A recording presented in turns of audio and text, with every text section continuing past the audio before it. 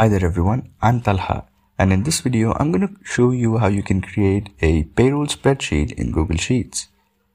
A payroll is the total compensation an employer pays to their employee. It accounts for the total hours worked, then calculates a gross pay, and deducts tax, social security, insurance, and other deductions from their gross pay to calculate a net pay. It can also contain employee name, pay period, payment date, and other information such as employee ID or any information relevant to an employee. If you wish to add other information to this spreadsheet, all you have to do is go here, right-click and insert one column to the left.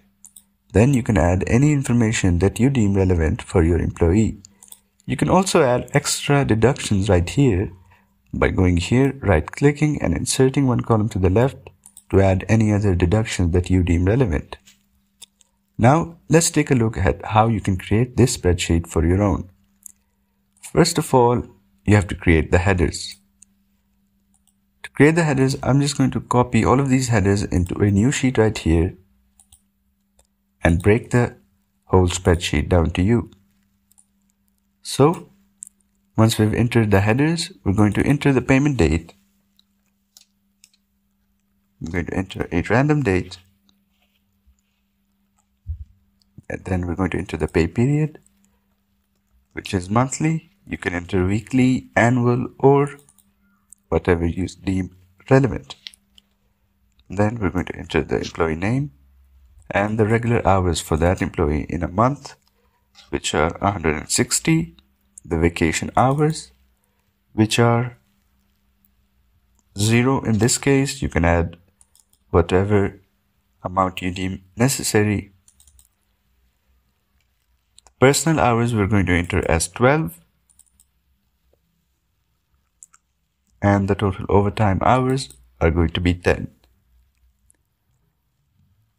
The total regular pay will be 3,500. And the total overtime pay will be a formula to multiply the total overtime hours with their overtime wage rate. In this case, it is 55, so we're going to enter 55 and press enter. For the reimbursements paid, you can enter whatever value that is relevant to your employee. In this case, we're going to enter nothing. For the gross pay, we're going to use a summation formula to sum up the total regular pay and the total overtime pay. Once we've summed up the total overtime pay and the total regular pay, we're going to move on to deducting taxes from the total gross pay. So, for the tax, we're going to enter 0.24. Since their tax is 24%, the value can be anything that is relevant to your employee. In this case, we're just using a placeholder value.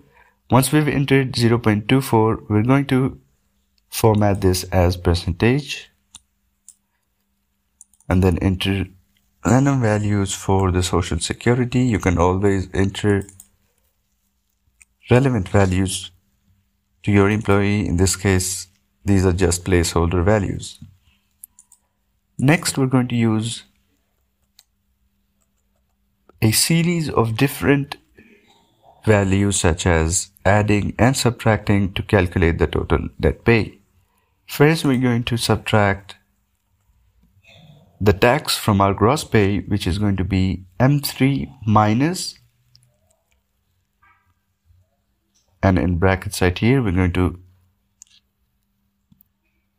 multiply the gross pay with the tax, and then we're going to subtract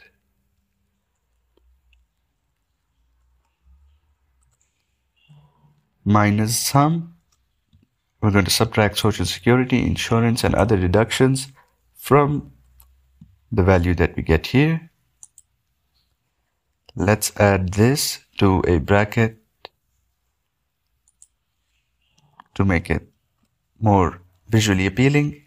Now once we've done that, we're going to press enter, and that is the total net pay. Now let's take a look at the formula. This is M3 minus 24% of their gross pay, and then minus a sum of O3 to Q3, which is the social security, insurance, and other deductions.